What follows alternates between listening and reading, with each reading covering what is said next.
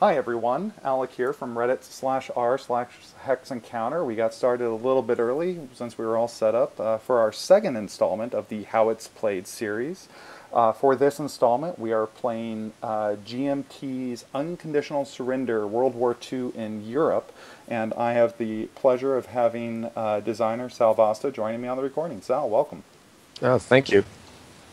Good to be here. Yeah, and so our hope, as with the last one, is those of you that are joining us on the many platforms that are out there are able to join us. We have a game lobby live in Vassal for those of you that have followed the link instructions on how to install Vassal in the module. So feel free to join us in the Reddit lobby. I see we have one community member in the lobby with us. Oh, and here comes a second. We also have a Skype call in progress, which will accept, or should accept, anyone calling in. I have posted that link in the original post on Reddit for this event. I'm going to see if I can paste it one more time in in our, here we go. In the Vassal here. So for those of you on Vassal, that is the link, hopefully, to get in on the call.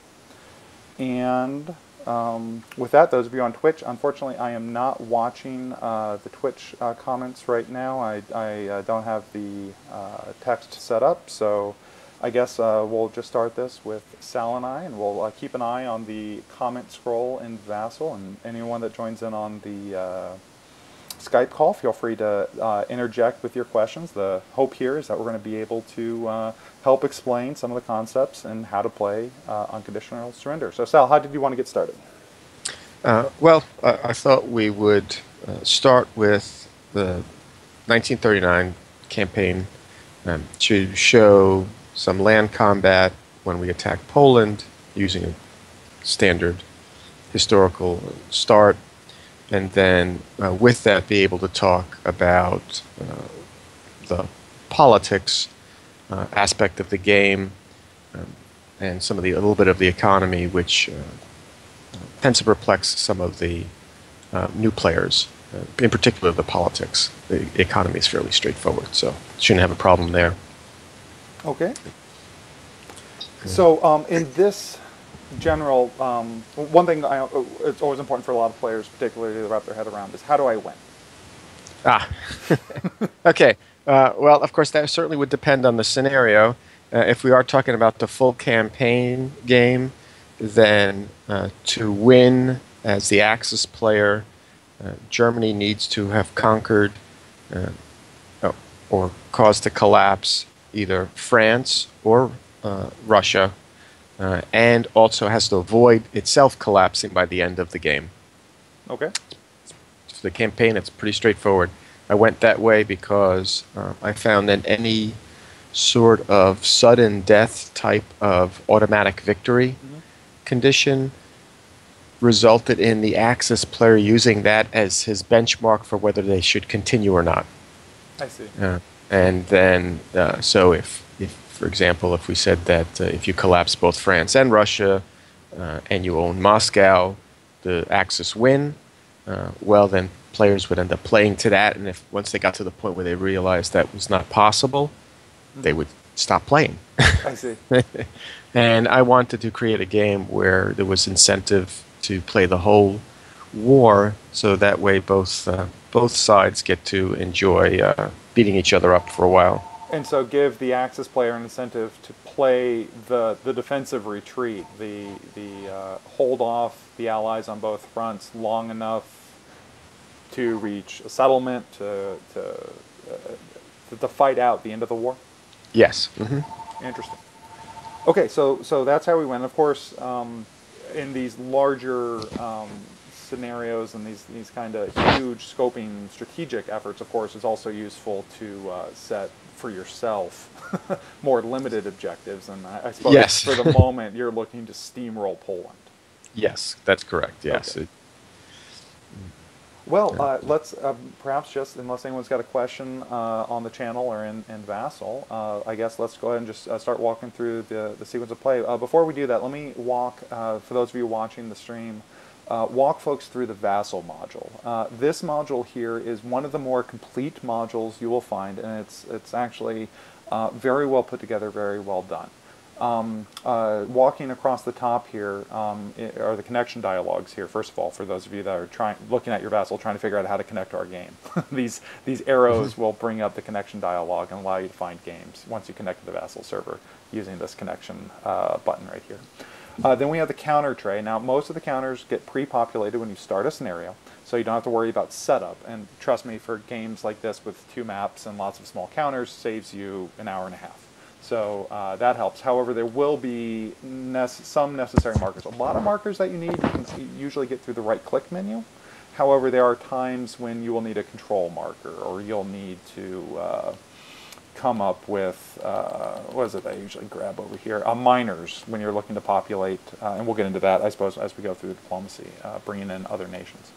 There are a couple of different tracks here. Some of these more faithfully recreate the player aids. So this national track dialogue pretty faithfully recreates the production tracks, the factories, and the national world tracks from the printed game, as does the faction card here, helps you through each player's production queue.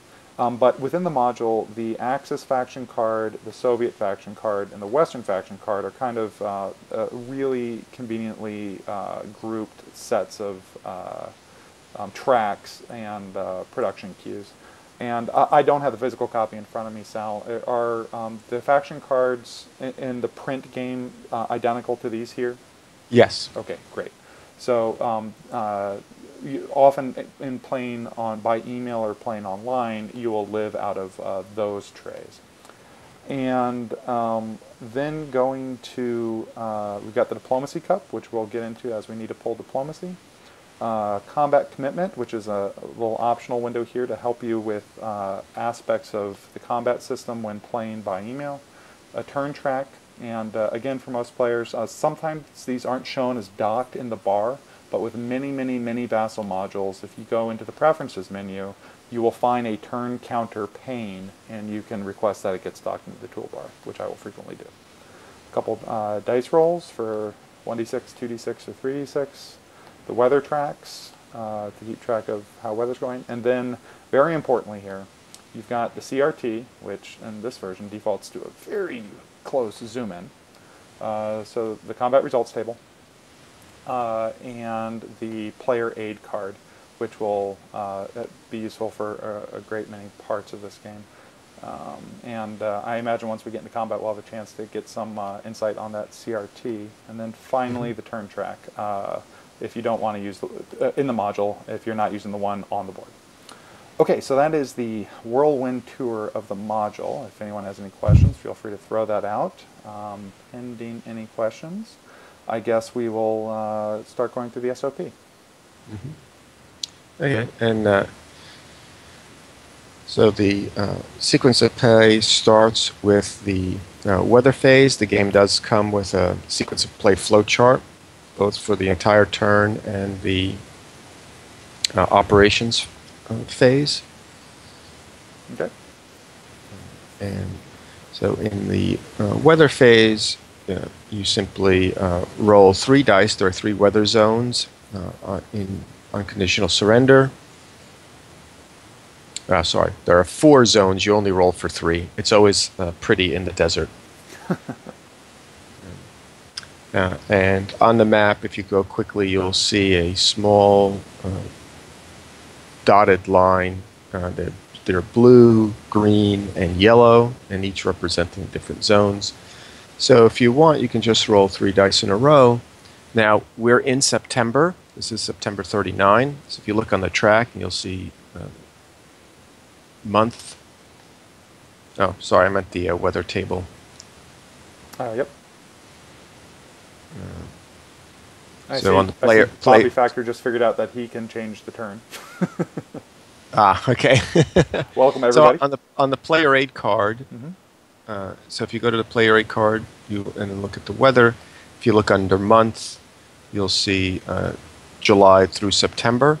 And the weather is good. And you roll 1d6 for each weather zone, and you just look up the result. And for July through September, those are the always fair weather turns. So across the entire map, it's good. All right. Good time to attack the Russians. Got it. Okay. Right. So weather stays good then for us? Mm-hmm. Okay. Next is the declare war phase, which you only worry about in certain scenarios, the larger campaign ones. Now, for those who are unfamiliar with Unconditional Surrender, unlike other games where one side goes and does everything, they complete their whole turn, and then the other side goes through the entire sequence of play for their turn. In Unconditional Surrender, every faction participates in each phase at that time. There are a few exceptions. So for the weather phase, only the Axis player or a player needs to roll for weather for the map. So in the declare war phase, first the Axis faction will declare war on any countries that are neutral. Then that's followed by the Western faction and then the Soviet faction. This is in the campaign game. Here's a discussion on politics. In a campaign game, there are policies that are in effect at the beginning of the game. There are appeasement, which affects the Axis and Western factions, and then there's a Nazi-Soviet pact, which affects the Axis and Soviet factions. Mm-hmm. While those policies are in effect, the Allies cannot declare war, and the Axis can declare war on minor countries, but the other thing those policies do is they prevent these factions from attacking each other. So in our particular case, appeasement is in effect, and we want to play an historical game. Mm-hmm. So the Axis player needs to first declare war against the Western faction. Right. And that then breaks the appeasement policy, which then allows the Axis player to attack Western allied countries. And if I recall correctly, there's a status marker for some of these very important policies that are in effect and when they might lapse. Is that correct? There are no markers here. Oh, I see. Actually, Total Krieg has those markers. Oh, okay. No, that's fine. Actually, that's been a suggestion. Some people have said, well, it would be nice to have. But there are only two major policies in effect. So sure. There are other conditional events that can occur, but I don't necessarily need a marker. Right. And anyway, go ahead. No, that's okay. So neutral. So Poland is neutral at the beginning of the game, like any other country. In terms of setup, we've set up its counters in the historical setup, just to give people a frame of reference. There's nothing that says the Axis player has to declare war on Poland. There's nothing that says they have to declare war on anybody at the beginning of the game. They connect in. Mm-hmm. So we were discussing activating the Polish on one of the Allies' sides. Right, that's correct. So we've declared war on the Western faction. We then declare war on Poland, and because the Western faction is at war, mm-hmm. Poland will join the Western faction automatically. The game allows you to go in the opposite direction if you wanted to. The Axis player could instead declare war on the Soviet faction, and then if it declared war on Poland, it would join the Soviet faction. Side with the Polish, okay. Mm-hmm. And so now that Poland has been activated and is on the Western side, I populate their counters on my faction card here. What is their initial production and what is their initial will? Okay, so their production is equal to the number of factories they have. So you'll put well, to start with, we're not actually in the economy phase. Oh, So okay. what we do is we take the production ×2 marker, Mm-hmm. put it in the production multiplier, Okay. and then take the production 1 counter and put it into 0. And you're good. Okay. And I still see them on the map on my end. Did you move them, or did you actually create them? I didn't see that they were on the map. Yeah. I spawned them from the tray. Ah. Let me delete those. Helpfully placed for me on the map. There we go. Mm-hmm.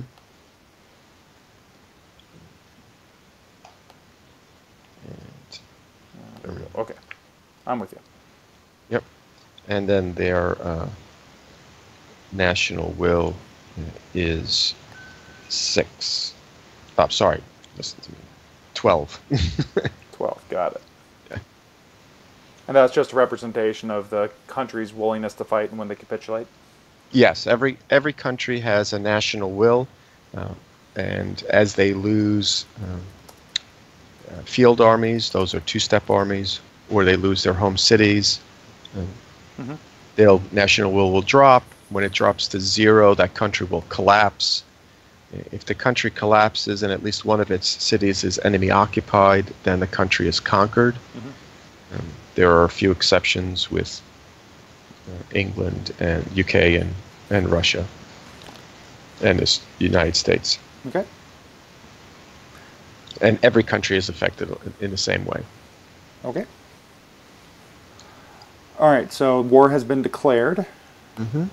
All right, so with the Nazi-Soviet pact still in effect, then the Allies are not able to declare war, so then we're done with the declare war phase, and we then go to the economy phase. Okay. And the economy system in Unconditional Surrender tries to be fairly straightforward.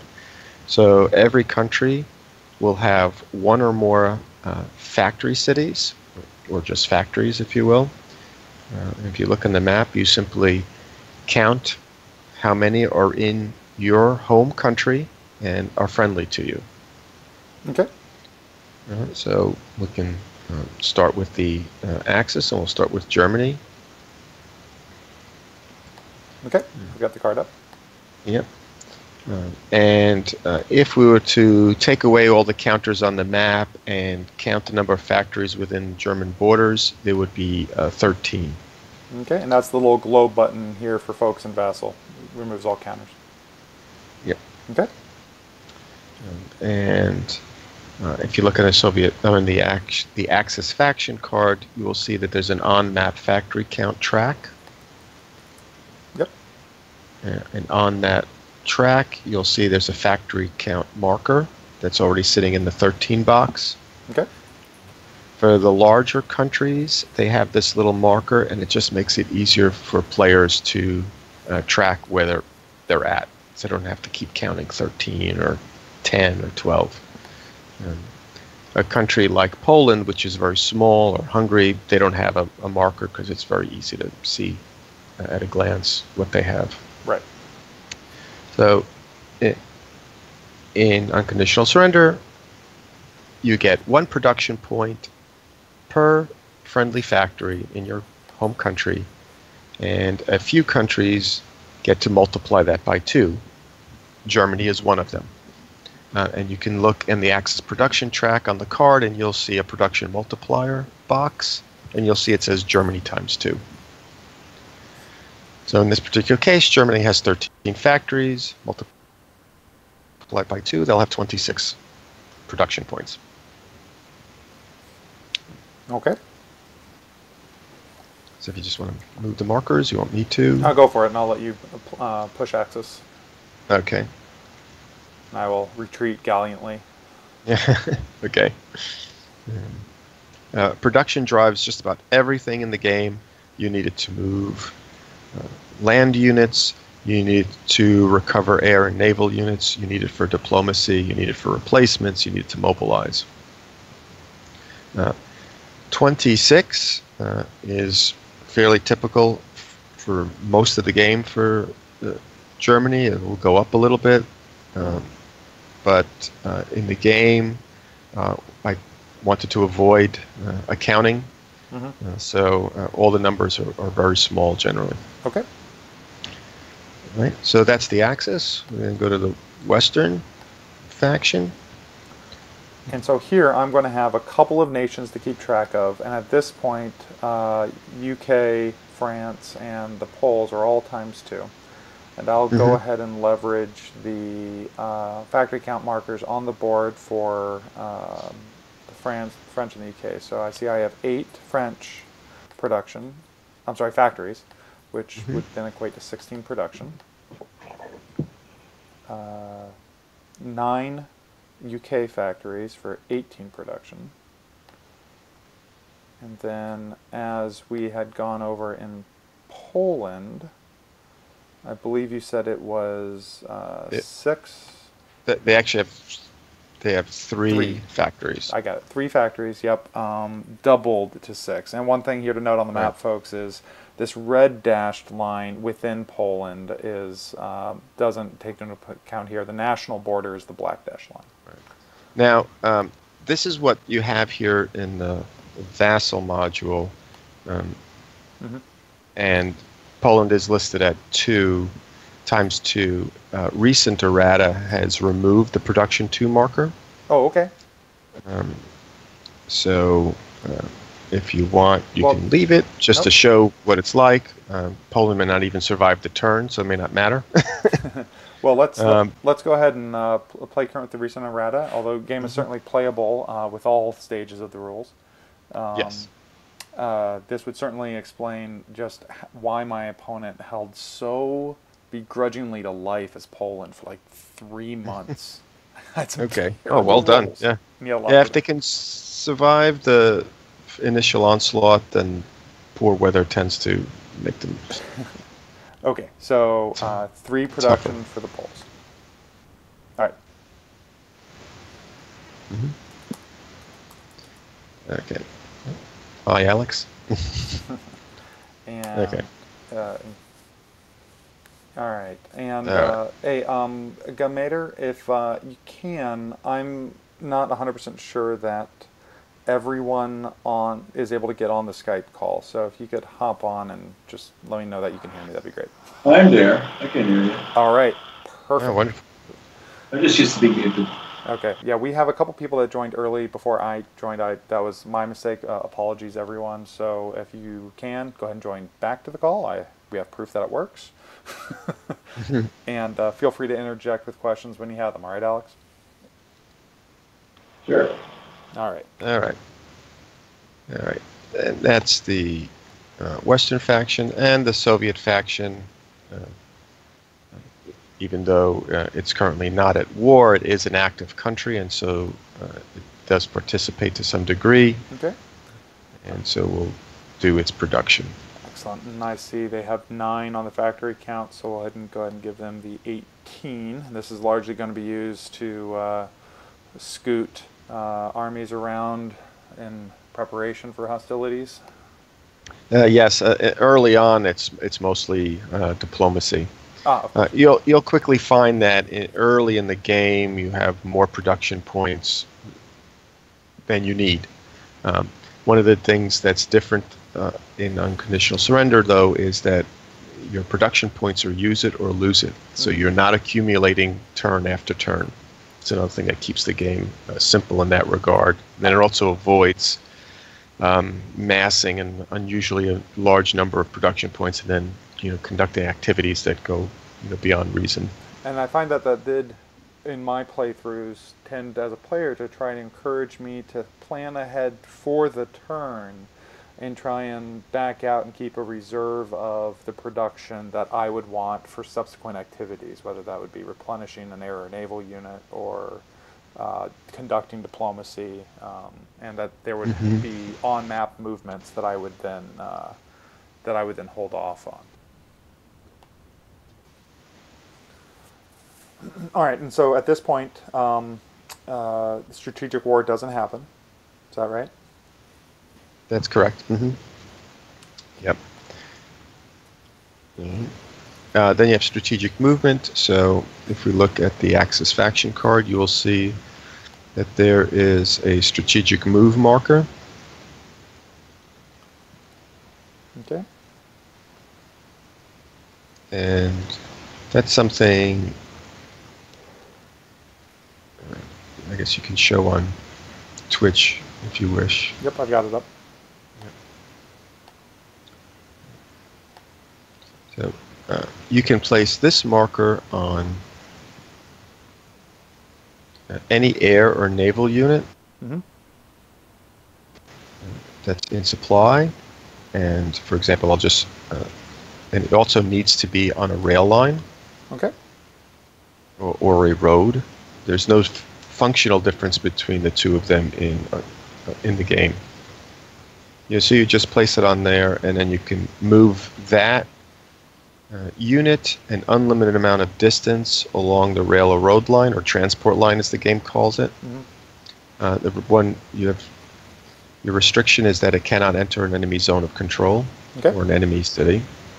He can start there, but he can't end there. I see. I'm not going to be doing any strategic movement. Flipping through to, pardon me, the Western allies, one could, but there's really not a lot of incentive at this point, too, since I don't know how the map is shaping. Right, yes. And then the Ruskies here, or the Russians, also, but again, we'll leave it and let the first turn play out. Right. Yeah, and there are some restrictions that exist in the campaign game. For example, if you look at Leningrad, you'll see that there's a fort, and under the fort there's a ground unit. Yep. And one of the restrictions early in the game, campaign game, is that you're not allowed to move those guys out of Leningrad.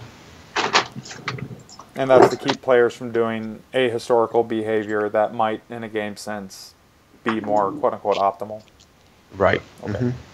It also, in this particular case, helps them to avoid a mistake, because it's very easy sometimes to forget that you left that unoccupied, and then all of a sudden the Germans walk in. Right. Army Group North has a brilliant success. Yeah. All right. And so now we're actually kind of into the meat and potatoes of the core system here, or the core game, which is the operation phase. And for those of you that have been following the discussion on Reddit, you may know that I have no secret of my adoration of Case Blue, the variant of this included in RBM Studios' C3I magazine, as just being a tremendous magazine game. Really, in Case Blue, that scenario, this is the part of the game that game focuses on. You know, it streamlines everything down to just the operation phase, more or less. And so this is, for those of you that have Case Blue but not Unconditional Surrender box game, this is where you're going to be spending most of your time. Yes. All right, so the war begins. Yes, so as with every other phase in the game, the Axis player will conduct his operations phase, followed by the Western faction, followed by the Soviet faction. All right, in the game, units activate to perform actions, and unlike most games where one side moves all of its units and does all of its combat, and then finishes the rest of its turn and continues, in the game, what you do is you activate one unit, you perform actions with it until either you decide to end its actions or it runs out of movement points. So it creates a bit of a fog of war, because you say you activate the 1st Panzer Army and you conduct operations with it. You don't necessarily know if the plans that you had for the 4th Army, which is going to sort of cover its flank, if it's going to be able to do what you were hoping it would do. It creates a bit of tension and fog of war. So if we're looking at our map and we look at Poland, we know Poland has 12 national will in the game. If we open up the player aid card and scroll down to where you see national will effects. There's the yellow heading here for those of you looking at your card. First line you'll see is to a country. Each time one of its field ground units is eliminated while defending in combat, it will lose one national will. Okay. A field ground unit is a two-sided infantry or armored unit. Okay. We can skip the next line and we go on to the third line where you see it says -2 to a country each time one of its mainland cities except its capital becomes enemy controlled. So losing a city is going to cost 2 national will. And then the line under that is -4 if a country loses its capital. And so we see that right off the bat here, Poland is at risk for a couple of cities that are within 2 hexes and lightly defended, 4 cities within 2 hexes of the Germans, and a comparable number of units. So we can, there are several ways we can approach trying to attack Poland. I will just proceed with sort of straightforward approach. There's no necessarily an optimal way to do this because you don't necessarily know, again, how some combats will play out. All right. So we'll start with activating the 4th Army. And if we go to back to the player aid card, and the top right, you'll see production. Someone has a lovely dog. Thank you. You're welcome. So you will see in the production table there that to activate a ground unit will either cost you 1 production point, or 2 production points. 1 if it's a leg unit, 2 if it's a mobile unit. Okay. That same 1 or 2 production point cost is the same that you would pay for giving those units replacement. Okay. It's the same production points that you would pay for mobilizing brand new units. Okay. I tried to make the game user-friendly in that regard by trying to stay consistent in costs across the aspects of the game. So this is a regular infantry unit, so it's considered a leg unit. So it's going to cost 1 production point to activate it. Okay. So if you want to go so people can see it on your end. Sure. And so I will pay the production and activate the unit. When you're activating them on the table, of course, just keep track of what you've activated. The vassal module has a handy unit overlay. Okay. Okay. So in the game, there are 2 movement point allowances to remember, 8 and 10. 8 if you're a leg unit, and 10 if you're any other kind of unit. So this is a leg unit, so it has 8 movement points altogether for the turn. And it will move and fight and continue to do so until it runs out of movement points, or you decide to end its activation, or something forces it to end its activation. Okay. And for those of you looking at the paper game, there's a couple of tracks on the map, whatever is convenient to you when you're playing, to keep track of those. Often when playing online, it's best to maybe just keep track of it in the text field here in the vassal model. Something else you can do in the vassal module is also lay down sortie markers to indicate movement points. Oh, I see. Oh, that's good. I hadn't considered that. All right. I'm going to take the 4th Army, and we are going to move in directly east. And your movement point costs are fairly straightforward on the map.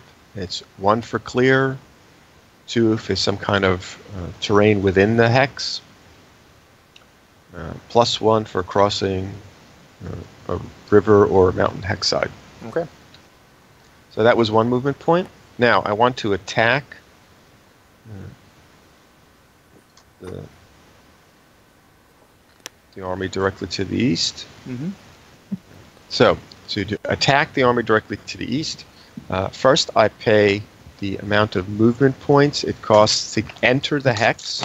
I don't actually move into it yet, but I do pay all the movement point costs.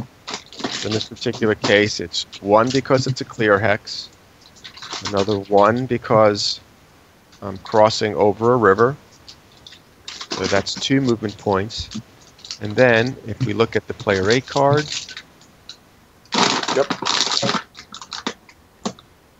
and we look at the movement table, you'll find that attacking a unit in a hex affected by fair weather, down near the bottom of the ground movement, Is an Table. additional movement. +1.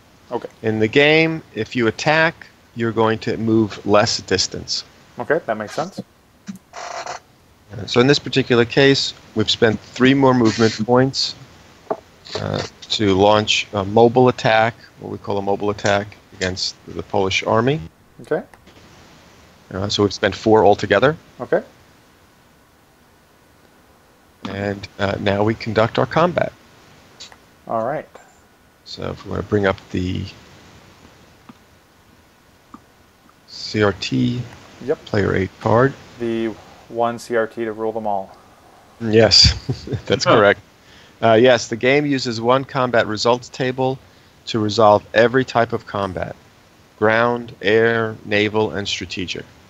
You do have differences in what they are, what the results are, but it is 1 table. And it uses the same combat sequence as well for all the different types of combats. And I have to say, the how congruous these combat systems were in all channeling through this same process and being able to use the CRT was kind of one of the most impressive things to me as a new player coming to learn this system. Was this a design goal from the beginning, or was there inspiration or a reason for this design aspect?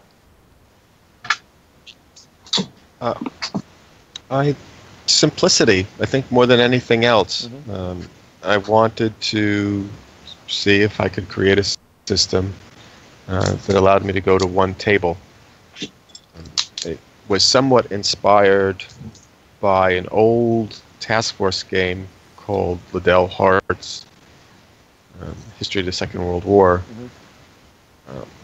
which used this sort of single unit activation and then a series of tables, but they were sort of similar Okay. for all the different areas. It wasn't quite as, down to 1 table like this was, but that's what I attempted to do, and it seems to have worked. Okay, yeah, certainly has. Okay, so we're now into the combat segment for these 2 units. Mm-hmm. So the way combat works is, if you look at the combat resolution sequence, which is on the card to the right of the CRT itself, you have it's a 6-step process. Unless you're doing ground combat, you often skip 2 of those steps. Basically, there are 2 types of combat in the game: mobile and assault. This is a mobile attack, so we don't have to worry about declaring a primary attacker. There is only 1 attacker. Mm-hmm. You then, each side then makes a decision as to whether it will or will not commit additional event markers to influence the combat. If we, for sake of brevity, I can tell you that the Axis have no markers that they could apply in this particular case. Event markers. Mm-hmm. They do have air that they could commit to support the battle. The Western faction, if we open up their faction card, Yep. the The Polish troops do not have any air units that they commit, but the Western faction does have what are called ground support markers. Mm-hmm. And you can commit one of those in the ground combat. And so, in this case, actually, it wouldn't be a terrible scenario for either side to try to have a commitment of some sort, attacking with the leg unit over the river hex, which intuitively, for most players, we think that would incur some penalty to attack across a river. The Germans maybe could use a little push, and the Poles, given a little bit of propping, might be able to hold. So, so both players here at this point, with this lead, potentially are considering a commitment.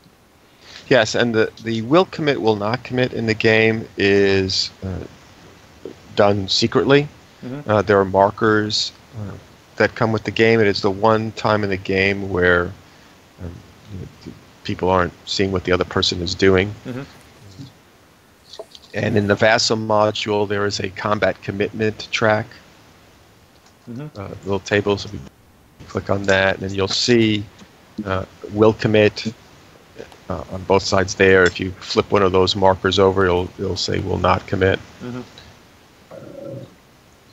And then in Vassal, you can also keep these hidden. Right. And then you drag it to when ready, and then you reveal.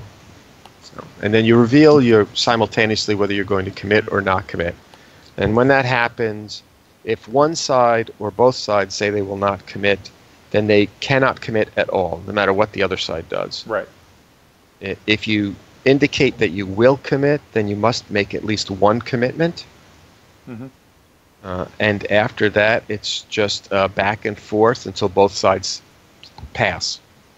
Okay, and so for instance, with this combat, I've pulled up the combat commitment window and I've hidden the defender chit, so you won't see my commitment. And although, of course, those of you watching the stream can see my commitment, and I have gone ahead and made my decision. Now, presumably, you would do the same as well as the attacker. Yes. And so. Okay, and so that's what you'll see. For those of you playing by email, this is just as easily accomplished by putting blank log entries in. And that way, every player makes the decision without knowing what the other player has done. Okay, and so we both committed, and I revealed, well, at least mine. Let's see, yours did not reveal when I did that. Oh, there it is. All right. Okay, so both sides are committing to this combat. Yes. So the Germans, if you'll see on the map, that there are several air units. And for those, again, who are not familiar with the game has very simple stacking rules. It's one of each type of unit. So one ground unit, one air unit. Or one naval. Or, well, one naval by type, so you can have up to one warship unit and up to one convoy unit. I see. So the attacker always starts the commitment process. So in this case, the Axis player would say, well, I'm committing an air unit. Right. For air support. And then the Poles would commit ground support. Right. And now if the Axis had something else that they could commit, they could either say, I'm going to commit this, or they could say, I'm not going to commit. And then the Allied player can decide, I'll commit this other thing, or they won't. Sure. But what ends up happening is if both sides put down a will commit down, and the other side commits something, then the other player can always add something else in, assuming they have something available. Sure. Even if they've passed before. Okay. And from a player perspective, you have fewer things in your bag of tricks than potential combats in a round. So oh, yes. You will want to be very judicious in your commitments and pick your battles. Okay. Okay, so back to the CRT then. Yeah. Okay, so back to CRT. We've now done step 2, which is we commit extra support to the battle. We Step 3 is only takes place if both sides committed air in support of the battle. So that's not the case in this situation. So we skip step 3. Okay. Step 4, each side now determines its own specific die roll modifiers. Okay. And unlike in a lot of other games, each side keeps its own modifiers. You do not net them into one modifier that goes to one side or the other. Okay. So if we look at we'll start with the attacker. And we look at the ground combat DRM table. Right. So this is a mobile attack. So you'll see a listing of modifiers. At first, this seems somewhat daunting, but after a few combats, it'll become pretty straightforward, and you'll remember a lot of these. Yeah, most of these. Once you have a couple of these under your belt, you don't even look at the table. You just know, okay, I got a tank, it's a river, it's a city, go. Yes, and again, if you'll look, you'll see fairly straightforward modifiers, simplistic, +1, +2s, -1s, -2s. You don't that. It's just easier to remember that way. Sure, absolutely. In this particular case, we have a German infantry army. So since it's a German unit, it's +2 to start with. There is a track on the map that allows you to keep track of it in case it gets too much. We can skip through the next ones. The next modifier that will come into effect on that DRM listing will be a tank unit that is either defending or attacking a unit in a hex affected by fair weather. I'm sorry, that doesn't apply in this case because it's an infantry unit. I was thinking of the Panzer Army. But it certainly will come up frequently. Yes. The defender is not isolated. We don't have to worry about that. The Nope. weather is fine. The hex that the Polish army is actually in is in clear, Yep. so that is no problem. But you do have the river. But you are attacking across the river hex side, so there's a -1. We committed air to the battle, and so we'll see air support from an air unit, and the defender's hex is affected by fair weather. You'll see a +2. Got it. So netting those together, we're looking at a 3 die roll modifier for the attacker. Yes, and since we talked about the air unit briefly, if you would just place a sorties marker, a 1 sorties marker, on us, I could do that. There we go. I got it. I got that up. You got it. Yep. Yep. And we'll cover that. We'll cover that later. Yep. After this combat, we'll talk about that briefly. So the Germans are at +3. If we look at that table, that DRM table, I can tell you that nothing is going to apply. With the exception of my commitment, my 1 marker. Yes, if you go all the way down that path down there, that table, you'll eventually see committed event marker. Yep. And then if you flip over your ground support marker, you'll see on the back it will indicate a ground combat or ground +1. Yep, so I'll go ahead and give myself the +1 DRM, and again, this gets to be fairly intuitive after you do a couple of them. So, okay, so that's been committed. We now are in step 5 of the combat resolution sequence. Yep. It's very simple. Each side rolls a die and adds its... And you cut out there, but... I'll roll for the Axis player. Okay. I rolled a 1. I like that It's roll. not good for an attacker. And so then modified by 3, that would, when we read this, we'll put him on the 4 column for those of you looking. Yes. And then as the defender, I'll also roll a 1. Okay. So my net result is 2. Yeah. So if you look on the CRT, the combat results table, you will go across the right for the attacker's value and then scroll down to the defender's value. which nets us. The 2's defender, and you get a. Go ahead. No, so you'll end up with a 4 to 2, which is a DR plus 2 result.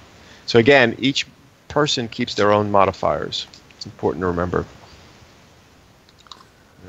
So on the combat results table, this again handles all different types of combat. For ground combat, you always ignore those plus number results. All you're worried about are the letters. So if we go look a little to the right of the combat results table, the ground combat DRM, you'll see ground combat results. Very first thing it tells you is important. For all results, ignore the plus number part of the CRT. And we see for DR, I must retreat. Right. And retreats in the game are very simple. It's always 1 hex. Got it. And the prohibitions are listed there for reference right below the results. But in general, I got to go away from the unit that attacked me and not into an EZOC, generally. Yes. Okay. Yes. Mm-hmm. So I have such a hex available to me, where my ground support marker happens to be. So I will go ahead and push there. Mm-hmm. Yeah. And I suppose I'll go ahead and resolve where this goes. This particular marker has a die icon on it, which means that it then gets placed 1d6 number of turns forward on the turn track. So I'll go ahead and figure out where this goes. 2 turns. Okay, so where are we? We are in September, so I'll see it again in November. Mm-hmm. Okay. All right. No. So, while we're also there, Yep. No, that's okay. I'm just going to talk about sorties, but I'll wait until this activation is over. Sure. All right. So, if we recall, and if we look, the German Fourth Army has expended 4 of its 8 movement points that it gets this turn. It has an option here to either advance after combat into the hex vacated by the defender, which would not cost any additional movement points. It already paid to do all that movement when it attacked. Alternatively, it can choose not to advance after combat and then can just continue moving, possibly going into a different hex. So I am going to not advance after combat because I want to do something in particular here. Okay. I will move instead to the southeast, and now in the game, EZOCs, enemy zones of control, are very, very sticky. I just see what you did there. So in the game, if once you enter an enemy zone of control, you have one of 2 options. You either end the unit's activation, or you attack something that it's adjacent to. Mm-hmm.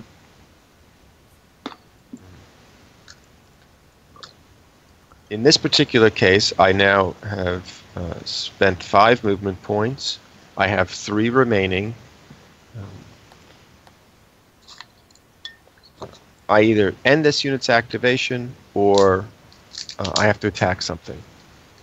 I don't have enough movement points to attack the Posenan army, because if you slide that out of the way, you'll see that there's a city under there. Right here in Posen? Mm-hmm. And so, given that there's a city, given there's a city, I'm not going to have enough movement points to attack it, because an enemy city costs 2 movement points to enter. Mm-hmm. I'm going to lose 1 for going across the river. That's 3 right there. Right. And if we recall, attacking costs you additional movement point in fair weather, so that would cost me 4 to attack that location, and I only have 3 remaining. So then your only option is to attack the retreated army. Yes, if I chose to attack, which I'll do. Okay. Yeah. Right, and we can kind of speed through commitments a little bit. Having only one remaining commitment available for the polls this turn or next turn. Yes. I'm probably going to save this. For the river, plus 2 more for air support in fair weather. Polish Army this time will have no modifier air again for air support. Okay. And I'll use the same air unit. So I'll just bump it up to 2 sorties. And we'll talk about those sorties in a minute. It's 3 movement. 1 for the attack, 1 for crossing the river, 1 for the attack itself. Okay, just as we had before. Same modifiers as before for the Germans, which is plus 3 total, plus 2 for German, minus 1 for the river, plus 2 more for air support in fair weather. Polish Army this time will have no modifiers because it doesn't have a ground support marker. Right. So we each roll a die. Okay. So 6 to 1 is not going to be pretty. Right. So we look at 6 to 1, and we'll see that it's a DD plus 3. It's crown combat, so we ignore that plus 3. And we look up DD. And a DD is defender disrupted. The first thing that you do when a defender is disrupted is that you take away a step.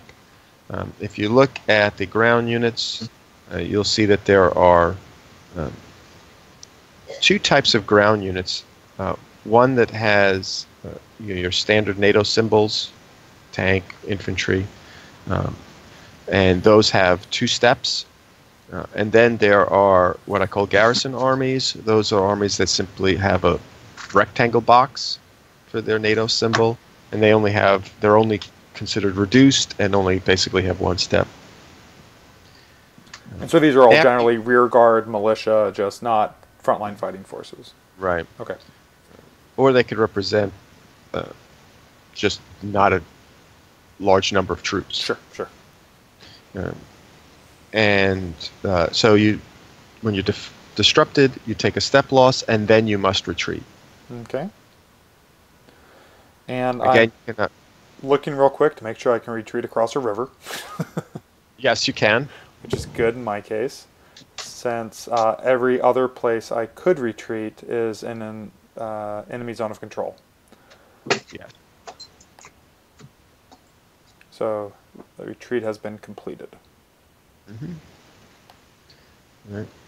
Again, I can choose to advance after combat if I wanted to. But in this particular case, I'm going to not do that, and we'll explain why in a minute. I have spent all of this unit's movement points, so it is now done for the turn. All right, and that's how an activation runs with mobile attacks here. Just activate, you get your budget of movement points, you move, attack, as you see fit until you've are done or you've consumed your allotment, and then you move on to the next unit, having had the knowledge on how that all went. Yes. Now, before I continue on with the next unit I'm going to activate, I just want to quickly ask if anybody had any questions. Yeah, how's this sticking for you, Commander? So far, so good. Yeah, that's pretty nice. Sorry, muted. Sorry, forgot to. Oh, no problem. All right. Anyone in Vassal with a question so far? Feel free to type it. Those of you listening on Twitch, hopefully you can be on the Vassal or the Skype stream as well.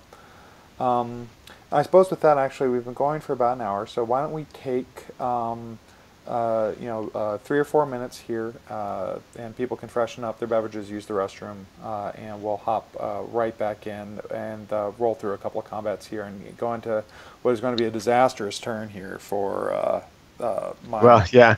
I think because of the pace of this, we'll probably do is I'll run through another ground unit activation, talk about air units, and then we'll just roll right to diplomacy. Great. Okay, so then, folks, after the break, we'll do another ground combat or two, and then go into diplomacy and talk about other aspects of the game. So come back here and join us. How much time? How much time would you like? Oh, I'm fine, so it doesn't matter. You pick it. Okay. This is your ball. Let's just go with 2 minutes. People can stretch their legs and get a beer. Okay, sounds good. Yeah.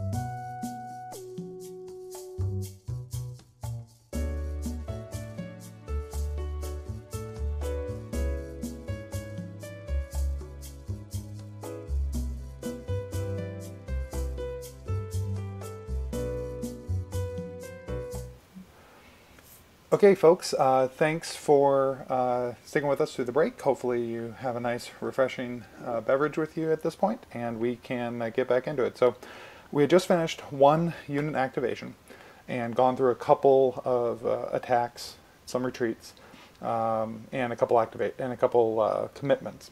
So Sal, what else did you have in store for me in this attack? Okay, so at this point, I'm going to activate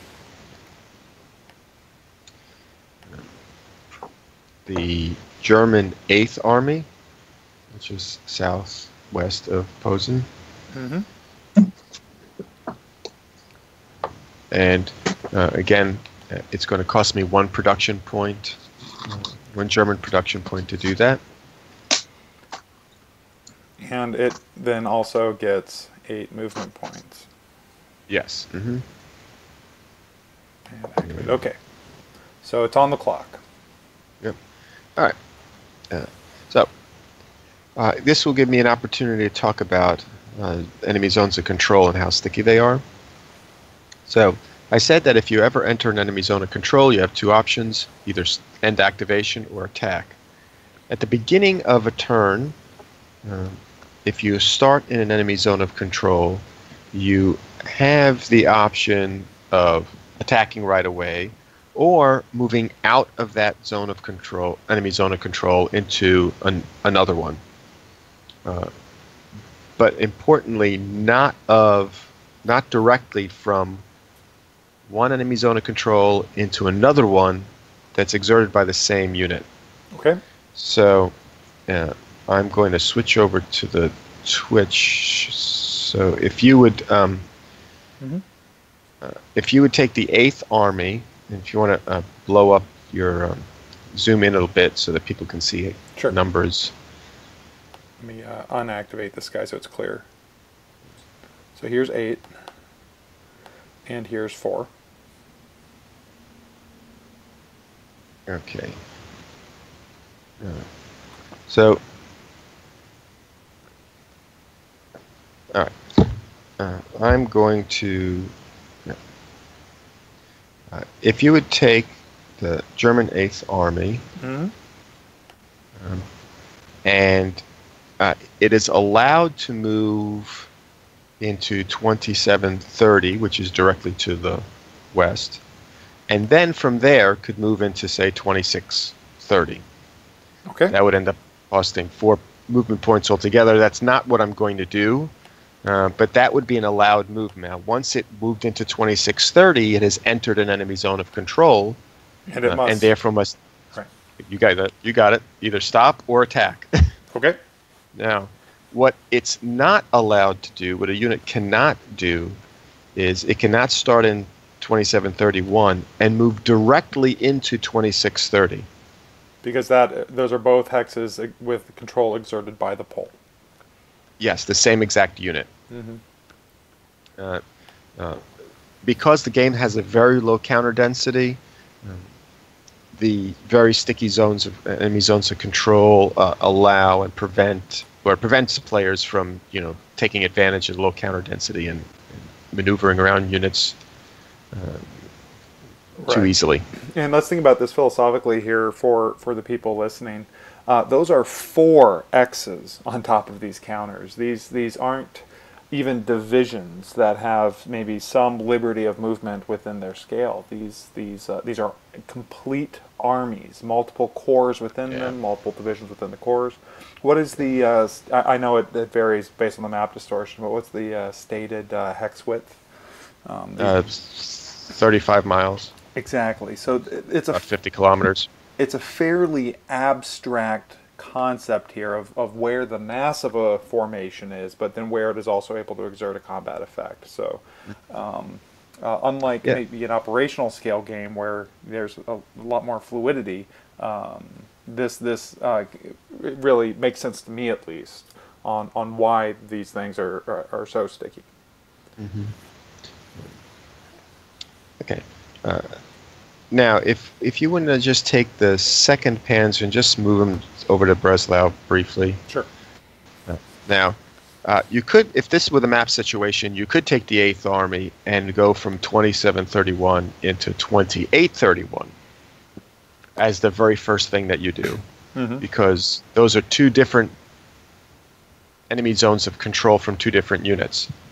And so you're not violating that rule which says you can't go from one to the other of the same unit.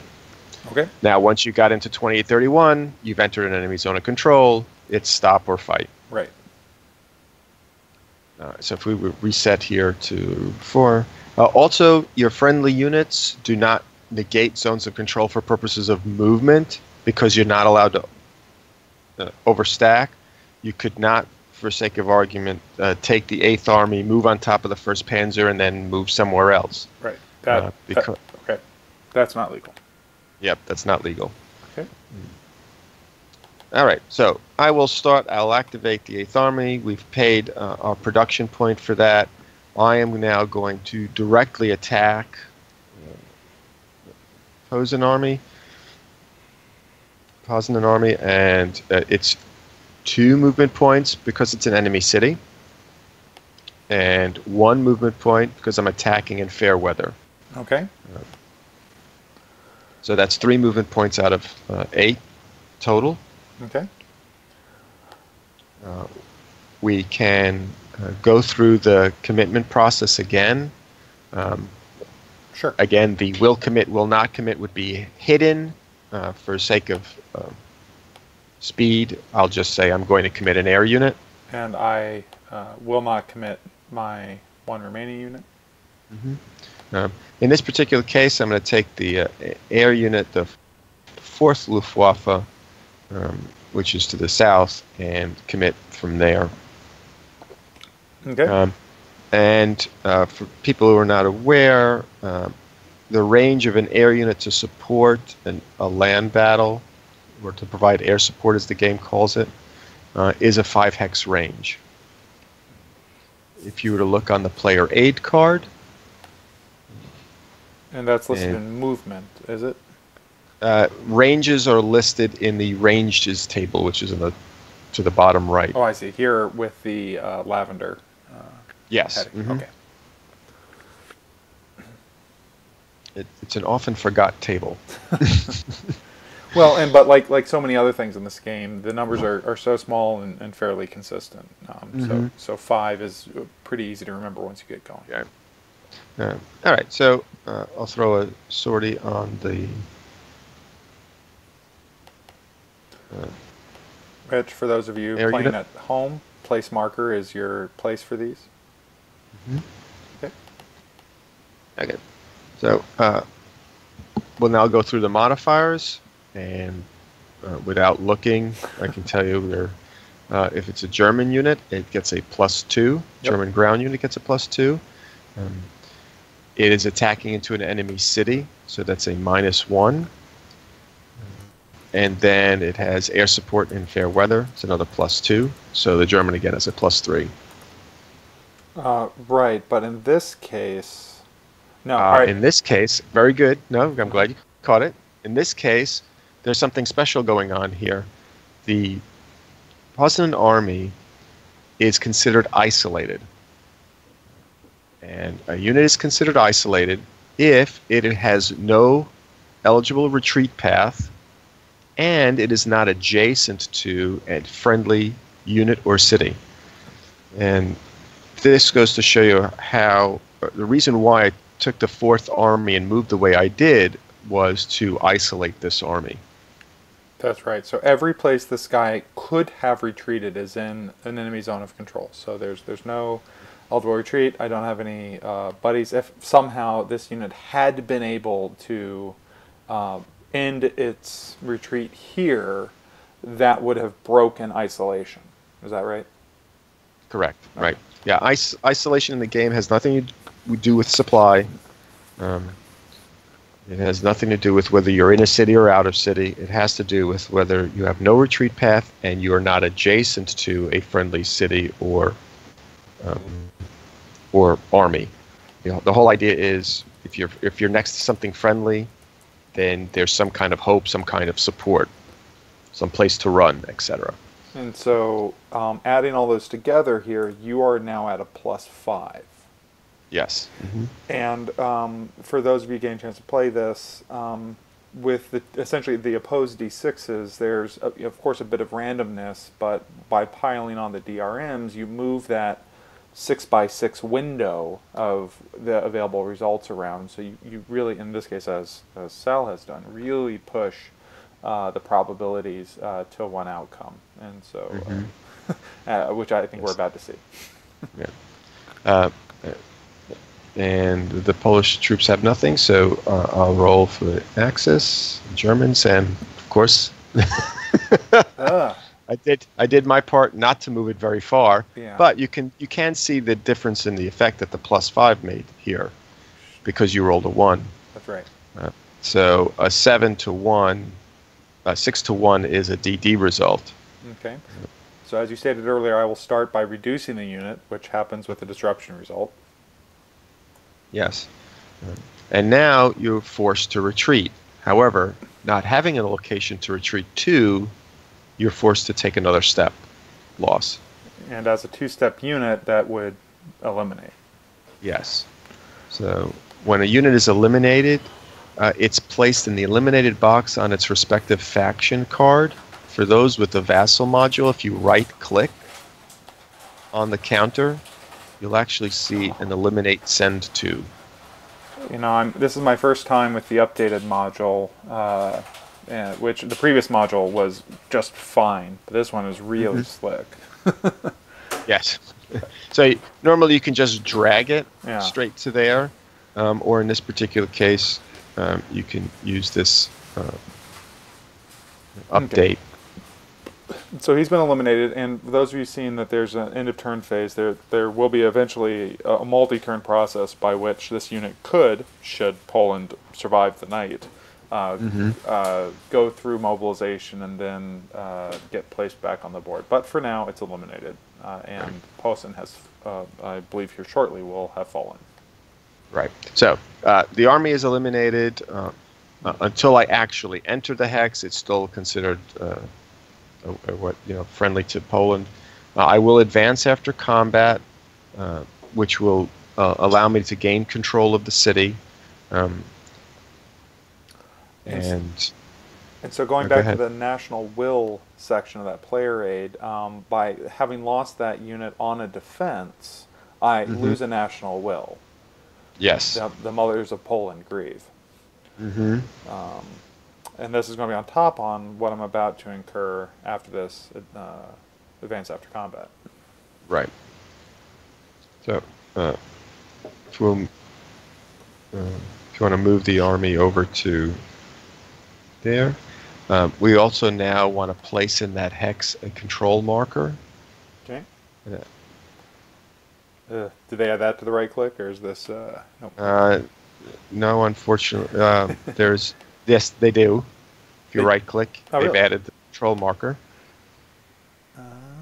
Place marker control. Ah, boy, I never need to go into.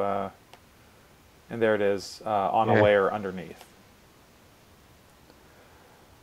All right, and so I now go from 11 will down to 9 for having a domestic city sacked.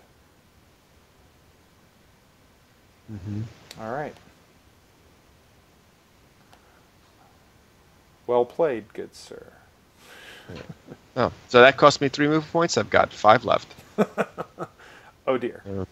Yeah, so I will now move directly to the east. Now, there's a rail line that's crossing the river.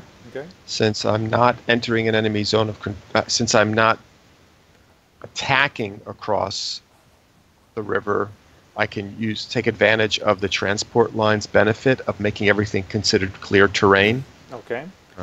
Or a clear hex side. So in this particular case, the river's not going to cost me any extra movement points. So it's just going to be 1 movement point to go into that hex. Leaves me with 4. I've entered an enemy zone of control. My options are to stop or to attack. I'll choose to attack. All right. It's a clear hex, 1 movement point. I'm attacking in fair weather is another 1. So it's 2 more movement points. Okay.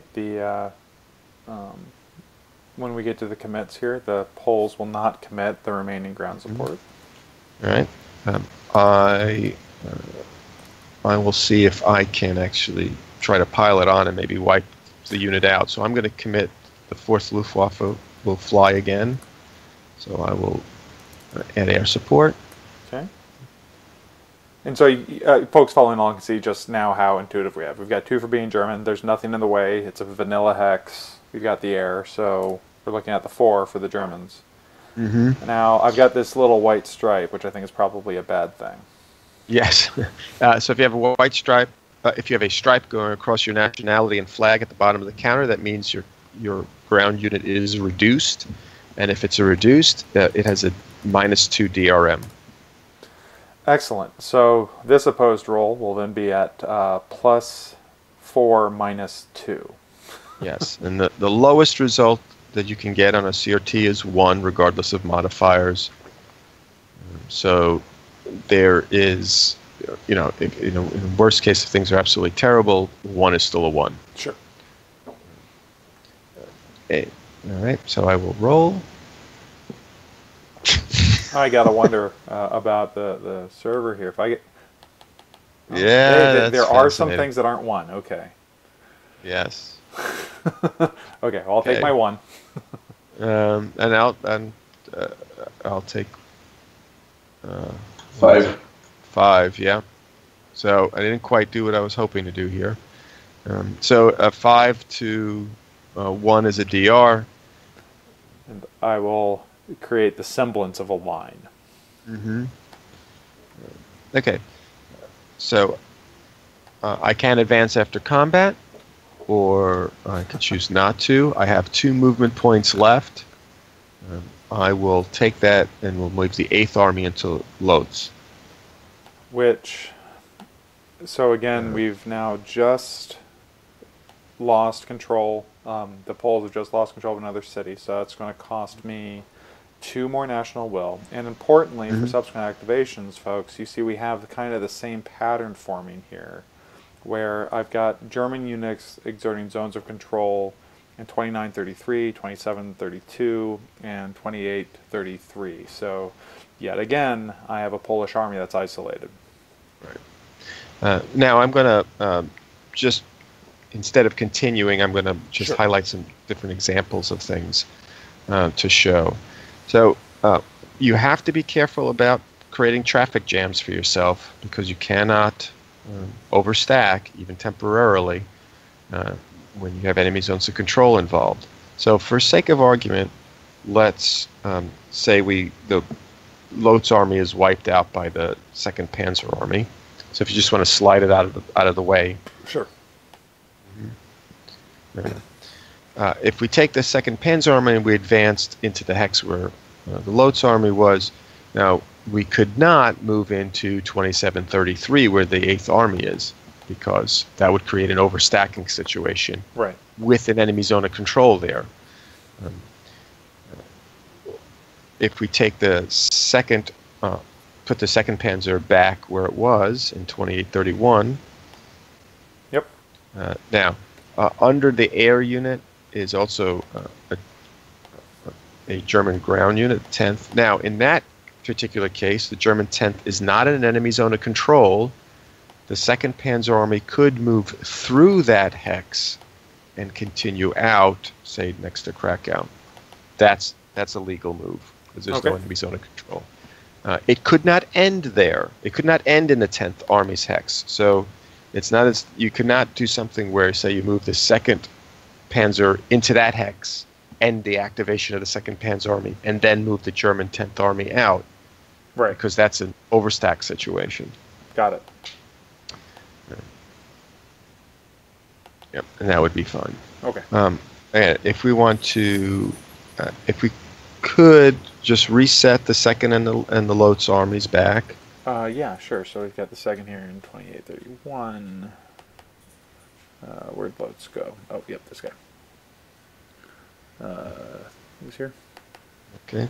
And then if we could take the retreated Pomer's army back into 2633. Okay. The 8th Army back to 2632. And so now in that attack, and we can get rid of the control marker. Okay. So in the attack, I was hoping to roll better than a 1, and actually get a DD or a DE result, which would have eliminated that army. Right.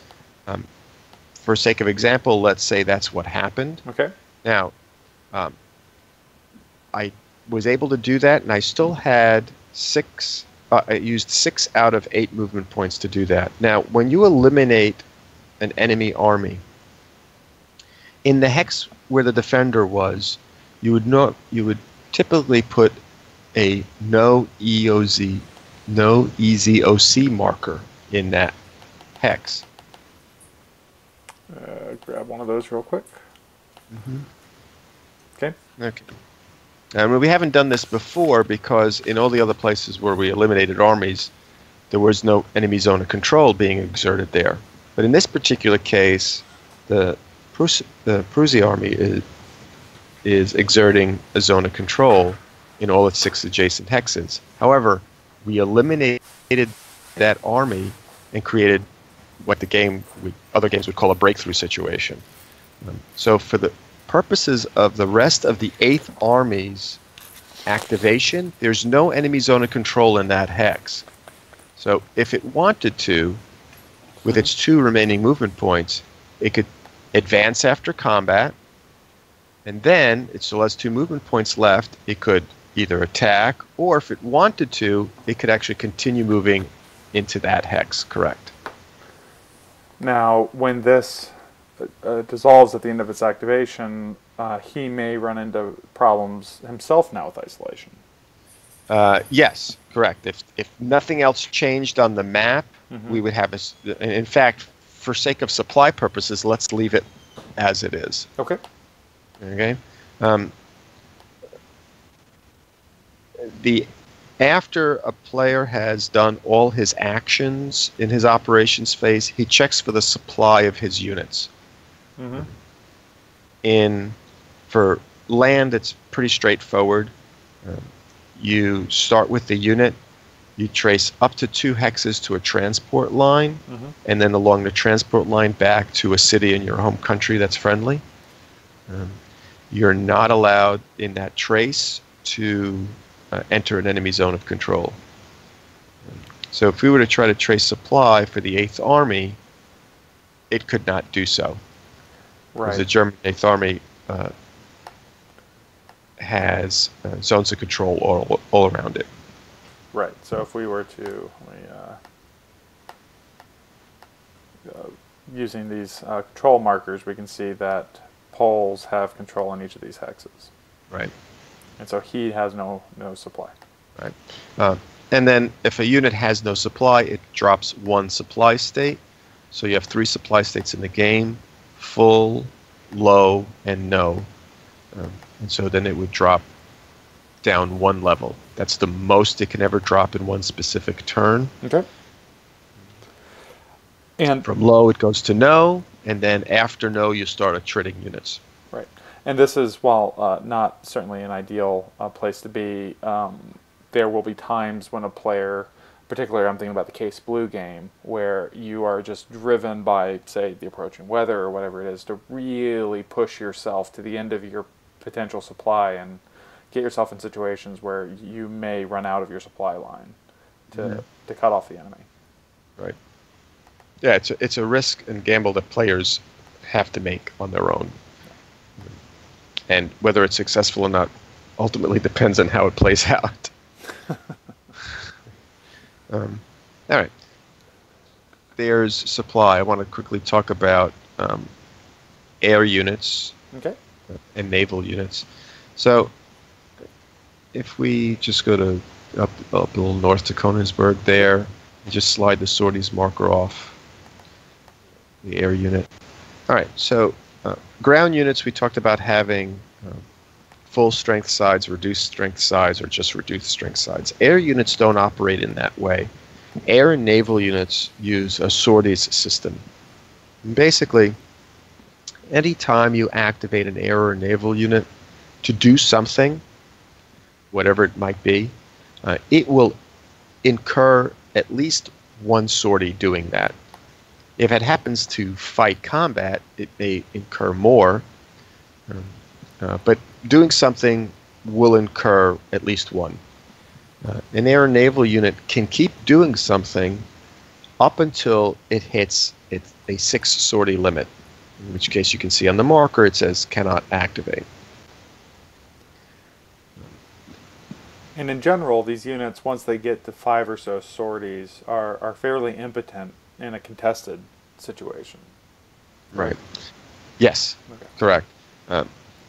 Also, the number of sorties you have, as you see also on the marker, is a modifier in combat.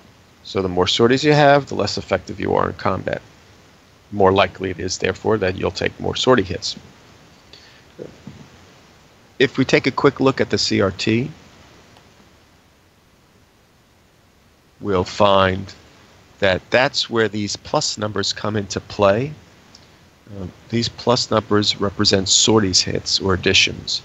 So let's say that we're fighting an air-to-air, 2 air units are involved in an attack, and they have to fight each other.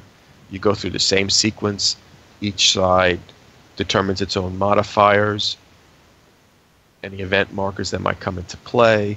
each side rolls its die, finds its results. So let's say that you have a situation where the attacker rolled to get a final result of 6, and the defender's roll, the result was a 3. A 6 to 3 is a DR plus 2. In that situation, the attacker would incur 1 sortie. It's not listed on the table because it's just 1 for winning. But the defender would incur 2 sorties instead of 1. And then the DR or the DD or the AA or the AS, those would indicate something else for what was happening, what the reason for the combat occurring. It might be you've stopped, you've interdicted a movement of some type, you've interdicted supply, you simply have won air superiority, etc. And that will then pile on the sorties. And that will pile on the sorties. The catch here is that, again, as long as you have less than 6, you can do doing something. So you can take a fresh air unit, use it multiple times, drive it up to 6 sorties. Your catch is that the most you can ever recover is 2 within a turn. So it takes time for air or naval units to get back up to full strength, if you will, or full effectiveness rather than full strength. I prefer to think of this as effectiveness rather than... Sure. And at the level that you've designed here, I mean, this is a Luftwaffe. This is an air force, and so this represents planes getting broken, planes getting shot down, spares being exhausted, et cetera, et cetera. All the things that go into keeping an air force operational. Right. Okay. And air and naval units, to remove these sorties, are very expensive in terms of production points. Unlike a ground unit where you pay a point or 2 points to move it, you don't do that with an air naval unit, but it does cost you a significant amount of production points to reduce sorties. So, for example, a fighter unit, in the Luftwaffe in this case, it costs 3 production points to remove up to 2 sorties. A Western bomber or a Western surface fleet, 4 sorties. Right. A carrier, 5 production points. And so this is a tremendous sink for these forces, and oftentimes players, you'll find yourself with a fleet just hovering at -4. Yes. And you're just slogging. It's like a boxer at the end of the night. You can feel them just slogging it out with these really dismal rolls. All right. Any questions before I continue? Good. All right. So we're gonna supply. I was just asking if anyone had questions on got supply. it. Okay, so we've kind of covered that. Yeah, I think we'll move on to. I want to move on to diplomacy. Okay. Yeah, let's do that. And okay, here we and go. we can always possibly do another event to talk more about air and naval. Yeah. Unless someone would like to cover that right now. No, let's go ahead and hit diplomacy, and I'll zoom the map out here a little bit so we can see all the miners, or a number of them. Okay. All right, so like you were stating, all of these steps in the sequence of play happen in faction order, axis starting. I'll open the diplomacy cup here for those of you playing with your physical copy at home. If you guys are lucky enough to have your hands on one, these will be chits that you throw in a empty mug, not your coffee mug. Don't do that. Yeah. But we have an empty stack here. And by the way, I meant to mention this as we got going here. Congratulations on getting the reprint lined up and the mounted map P500 options. I know there's a lot of players very excited about getting their hands back on the game or upgrading their copy. Yes. Thank you. It was nice to do, but it probably has affected the one shrink wrap copy I'm planning to sell. Well, you got to wait for the second printing to run out. Now, is this? Yeah, that's right. In case anybody does not have an actual physical copy of the first edition of the game, I have one that I plan on selling. So if you want, you can just email me. Well, you tear the corner of the shrink, get your silver Sharpie out, and you can recover a little bit of that value. Now, is this second printing we're going to see? Is this strictly a reprint, or are there errata incorporated into the various? It will incorporate all the errata that's in the game. There won't be any additional components added to it, but all the errata will be incorporated, and hopefully nothing new will come out of the printing that's bad. Sure, and this is a paper map printing with the mounted map being a P500 option for really anyone. Yes, correct. Yeah, the printing is strictly with the paper map, and the mounted map has to be ordered separately.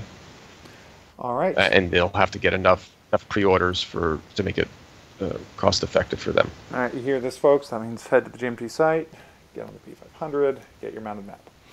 All right, so we're here in the Diplomacy Cup, and for the sake of argument, the Germans have spent the requisite production on the Diplomacy Cup, which for looking here on the production segment is 5 production. So not a not insignificant amount of production in diplomacy. Right, if you consider Germany's production at the start of the turn was 26, you're talking about almost one fifth of their production. And the Western even more Allies so. Is even more. Right. Mm-hmm. Sure. Okay, so you have bought your production. Right. So if we can empty, I'm going to empty out the. Yeah, go for it. I'm just going to pull out everything that's in the. Well, you might get them all in the first couple pulls. There you go. For people who are not familiar with the game, I'm going to show them how this works. Sure.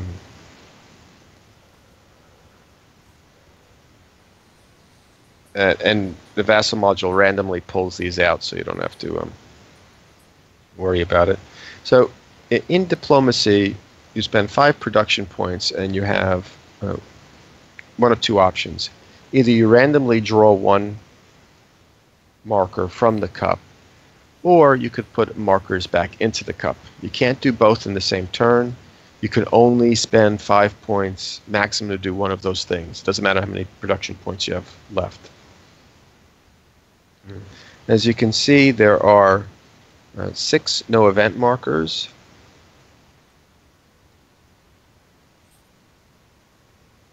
One political failure, 3 political successes, and 2 areas seized. Okay. So if you pull a no event marker, nothing happens. 5 points down the drain. But you have affected the odds of your opponent in some way. If you pull a political success, that allows you to influence a minor country in some way. You can take a minor country that has no leanings whatsoever and then put a friendly pro-faction marker on it. So if we can find one of those. Yeah, I've got a pro-axis here. I'll just go ahead and drop it. Yep. So you would take that and you would place it on a country's capital, a neutral country's capital, if there was nothing there.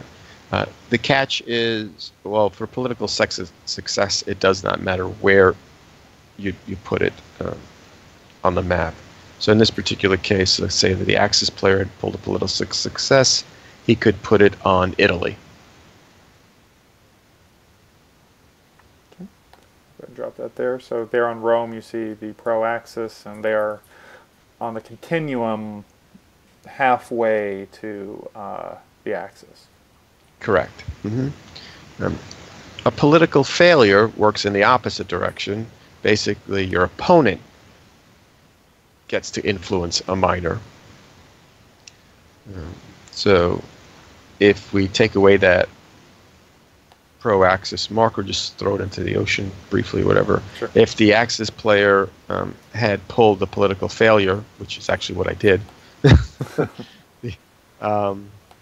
the Western player, in this particular case, Pro-Western would probably take a pro-Western marker, and put it somewhere. Right. And they can select Italy. The game's, the game does not start any of the neutrals leaning one way or another. I think my favorite diplomacy set of potential strange alt histories was a early, like, first turn German political failure, and just for fun, I decided to open up the British Western Front. I'm sorry, a Western political failure. So I decided to start opening up the the Great Britain Western Front. And you put it in. Right. Turn or so later, Ireland joins the Axis, and that was an interesting situation. Fascinating. From a design standpoint, I felt that the politics of the era were much more chaotic than hindsight seems to give credit to. Okay. Now, I certainly could understand how some alliances were not likely to ever happen, but I felt for making the game more interesting and to better reflect that historical chaotic time period, that none of the neutrals lean one way or the other. But it's very, very simple to house rule something to your preference. So if you feel that Italy joining the Allies either breaks the game or is too ahistorical or would never happen, it's very easy to just say the best that they could ever do is be pro-Western leaning, but never actually join the Allies. Well, but from a personal standpoint, part of the joy of this game is the broad brush that it allows in terms of looking at potential what ifs, and from a balanced game standpoint, this is a known cup, and it's 5 production for anyone. And so Italy is a known for both sides, and it represents a very interesting, well, what if Mussolini hadn't stayed in power, and there were that they ended up siding, and what does that mean for the German player? And it certainly does make the game increase the fun of the game, and introduce a lot of potential different strategies, particularly when you start getting away from the core European minor powers. Start seeing what happens, say, if Turkey goes one way or another. I agree, and I find that much more fun to play with. But I do understand that there are many gamers who they're only willing to stretch alt history so far. So. All right, and so we've covered the political failure, the political success, the no events. We've got the area Cs, and as long as they're here by the cup, we also now have these pro markers. So let's right. How do those influence? We can talk about the area Cs. Yep. I think I can't seem to move. There we go. I'm just trying to move the marker over. So if we go over to Eastern Europe, and if we can remove the diplomacy cup for now. Okay. So we take a look at Eastern Europe. You will see there are the Baltic state countries, Latvia, Lithuania, Estonia. You will also see on the eastern part of Poland, you'll say Eastern Poland.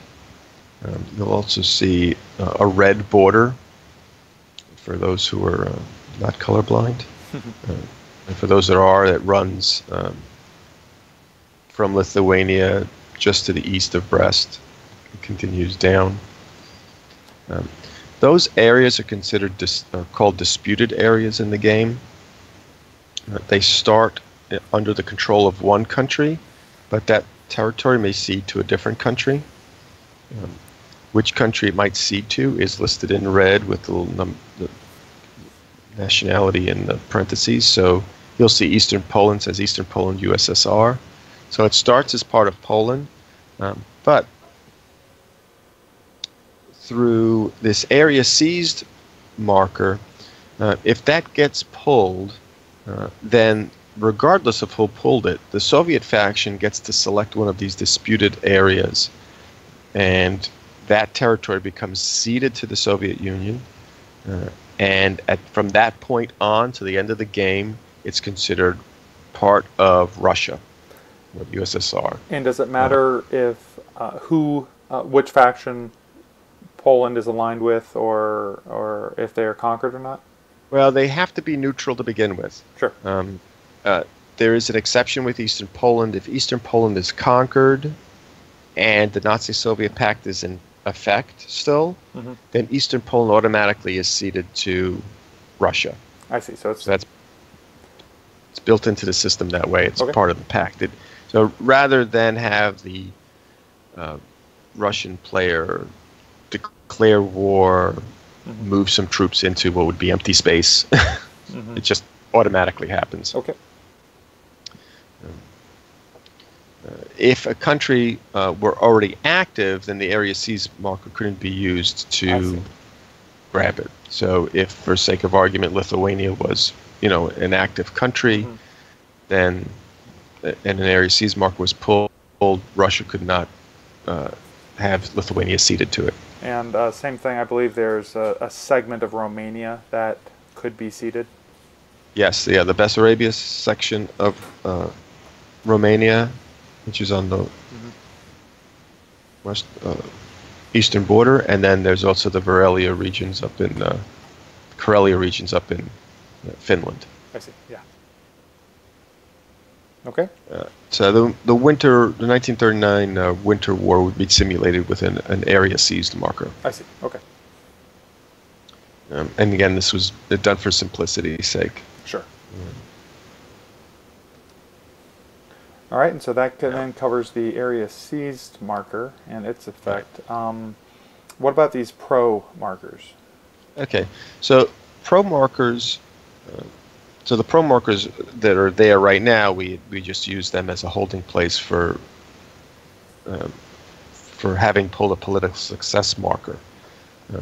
But in the game, if say the Axis anybody conquers a country, they get to take a pro-faction marker and put it in the diplomacy cup. So let's say that on the first turn, Poland was conquered. Germany would, the Axis player would take a pro-Axis marker and throw it in the diplomacy cup. If at some point in a later diplomacy phase, the Axis faction pulls a pro-Axis marker out of the cup, then that would be the equivalent of an Axis getting the political success event. And if instead one of the allies pulls it? Then it's simply removed from the cup altogether. Okay. Now, normally what happens in the diplomacy phase is when, I'm going to move these pro markers out of the way. I'm going to throw all these back in the cup.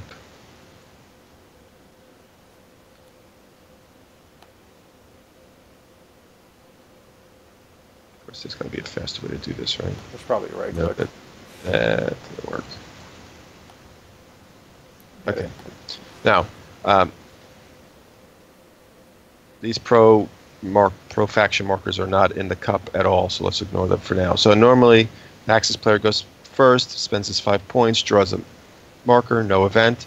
Now, after it's drawn, it's placed in a holding box up over here in Vassal. Okay. And on the map, there's a...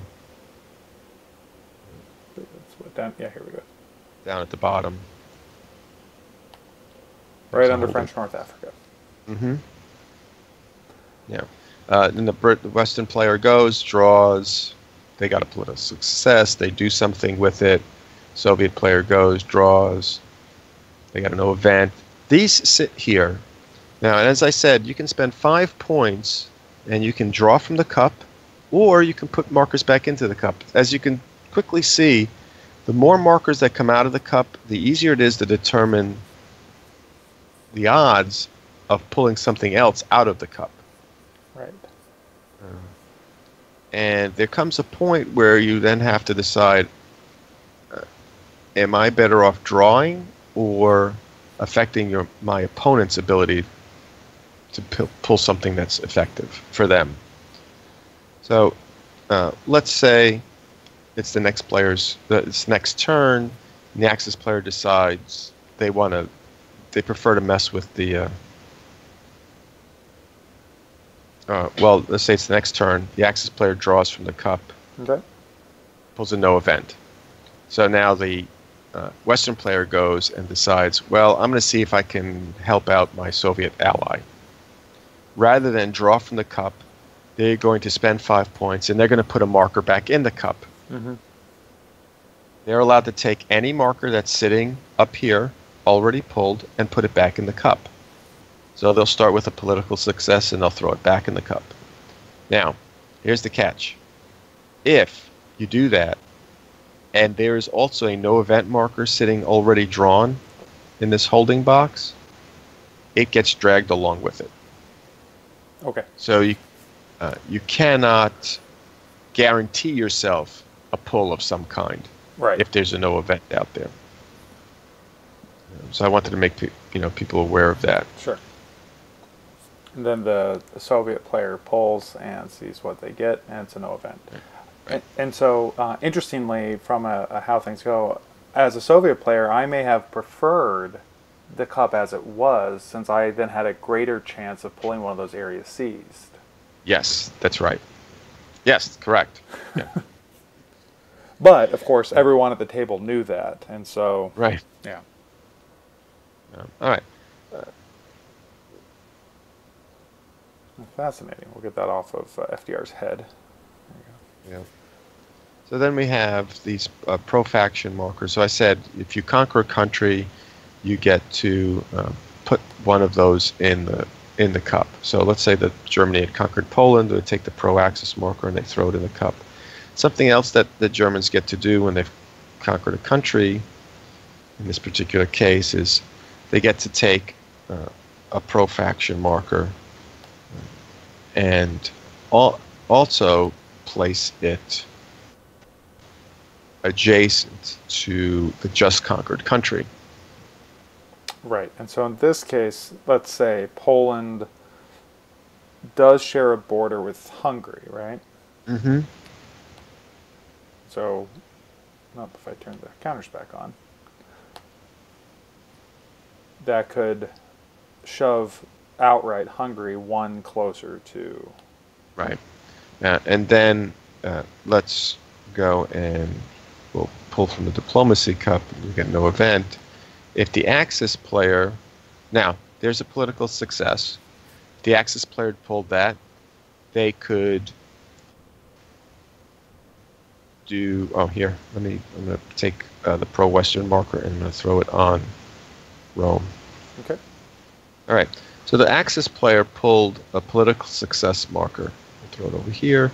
They have several choices with the on-map situation. They can get another pro-Axis marker and put it in another neutral country. Okay. All right. So for sake of argument, they could throw it in... Oops. What happened there? They could take it and put it in Belgrade. Yep. So now Yugoslavia is also leading Axis. They could instead take a country that already has a pro-Axis marker and activate it. So now... So that would then bring the Hungarians active on the Axis side and their deep bench order of battle. Yes, all three armies. Yeah, they would join become an active country on the map. Okay. And be part of the Allies. The last thing that the Germans could have done with that political success is taken and removed an enemy pro-faction marker. So they could have taken the pro-Western marker and gotten it out of Rome, bringing Italy closer to true neutral. Excellent. Now, if we continue drawing, there was an area C's that would seed something. Eventually, you'd get to pulling. Eventually. This pro somewhere. There it is. There it is. Yes. So again, if the faction that pulled this marker, if it's friendly to that faction, in this case, if the axis drew pro-axis, it would be the same as a political success. If the allies pulled it, it would be deleted, just removed altogether. All right.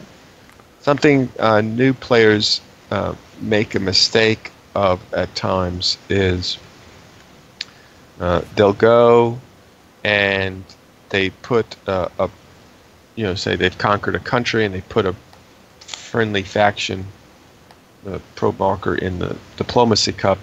They then draw it and they end up putting it back up here. Oh, and they keep it circulating?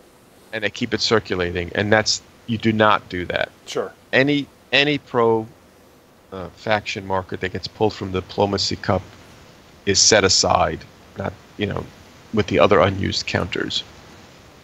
And so then I suppose some of the other overarching observations on the diplomacy system would be that this is generally a campaign game mechanic. Most of the smaller scenarios have set sides. Is that? Yes, okay? That's right. Yeah, the diplomacy on the smaller scenarios, the diplomacy phase is almost always skipped. Okay, and then this would then also generally be an early game type of activity. Once the war gets going, I believe you say, as a designer comment in the rulebook, once everyone's shooting, no one's talking. That's right, yes. Diplomacy occurs as long as there is a major peace policy in effect, that being either appeasement, the Nazi-Soviet pact, or if Russia ends up being conquered, collapsed, not conquered, sorry, collapsed, then there's the Moscow Treaty that goes into effect, which is very similar to the pact in the sense of, there's no fighting. I see. And for a time, then that would open back up diplomacy. Yes. Okay. Yeah, but if there's no peace policy in effect, then there is no diplomacy happening. I see. You can still declare war on each other, on countries. That's fine. You don't. Going to full-out war doesn't reset the diplomacy marker. Sure. Anything that's already been pulled stays pulled. Anything that's still in the cup stays in the cup. And should diplomacy start up again, you go from that point. Well, excellent. Well, thanks for that thorough review of the diplomacy system. I think with maybe our last handful of minutes here, it'd be good to open the floor. I believe, at least I hope, we still have a handful of people in the Vassal lobby, which we do, and a couple people on the Skype. So you've got them here, folks. Designer Sal Vasta. Any questions on the game, its systems, or what he had for dinner? Yeah, that's fine. We joke. Leftover baked ziti, in case anyone was wondering. We joke within the Reddit community. There's an activity called an Ask Me Anything, which ostensibly is okay. Just ask questions. I'll do the best I can. Usually it's not anything, but yes. Anyway, that's what the bumper sticker says. So okay. Yeah, and if you have just general design questions, that's fine as well. It doesn't.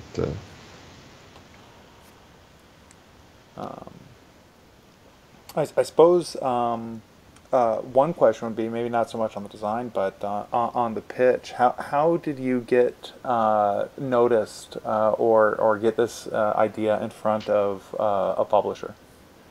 I did so at conventions. Okay. I'm lucky that there's. I live in the northwestern part of Virginia. Okay. About an hour and a half from Charlottesville, and there's a gaming convention that occurs there in February, and now also in end of June. Mm-hmm. And GMT and a few other publishers go there. That was the first convention where I brought very early prototypes of the game and showed it to them. And then I also took a trip out to Tempe in Phoenix for Consim Expo, or MonsterCon for those people old enough to remember it, called that. That's a convention that is made for some serious wargamers in terms of large size games. For those who are new to the wargaming community, this may seem large. It's 2 maps, and it's not small. 2 maps is it's a big footprint for sure. But there are other games that are 4+ maps. They have thousands of counters. It's an investment. Yeah, I would say this game, while large in scale, we're talking armies in a theater, and 1 month turns, is certainly manageable in its mechanics and its scope. So I always enjoy, like I said earlier, I always enjoy pointing people towards Case Blue and C3I who are getting started. I think that's probably one of the best magazine games published, as far as, I like that one photo of people playing Case Blue on the Unconditional Surrender box. Yes. Yes, that's a great picture. So it's very different than the MMP version of Case Blue. Yeah. Yes. Slightly. Yes. Speaking of large games, yes.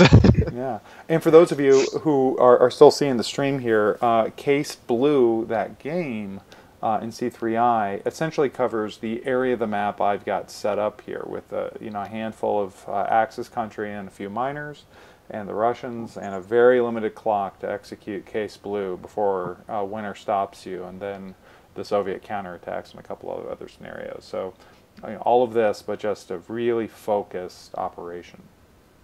Yeah, it's simple. The map is on an 8.5 by 11 sheet, and everything's 8.5 by 11. So anyway, getting back to the question, with showing it to publishers, that's where I got a chance to show it and do some early play testing and get a general sense of interest as well.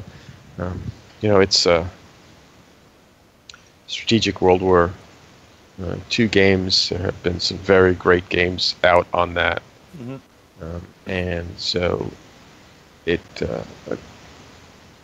I had to get a feel for if anyone was interested in another one, and also to explain it and show it, because just talking about the concepts I don't think would have been enough.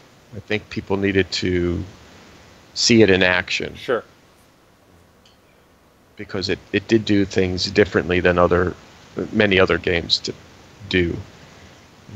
It's not the first game that has single unit activation. Right. It may be the first game with sorties as it's here. Gamator, did you have a? So how much playtesting is needed? How much playtesting is needed to put a game like this together? Well, that's a good question. It took 7 years between the time I first showed it and it was published. I would have liked to have been published a couple of years sooner, personally. It did sit on P500 for a long time. However, I will state that those 2 extra years of playtesting allowed us to refine the game even more and balance it even more. The game I think has a good reputation for one that stays competitive for most of the war that you're playing. And I think that if it had been published sooner, we would have run into other areas where the game might have broken down because an area wasn't fully tested. A game of this size and this scope, if you're going to allow for variability, requires a lot of play testing. how long is dependent on how many playtesters you have. The more players that are playing the game and playing it repeatedly, the less time you need for playtesting because you have more sample sizes. For quite a few years, the playtesting was basically the design team. Mm-hmm. So.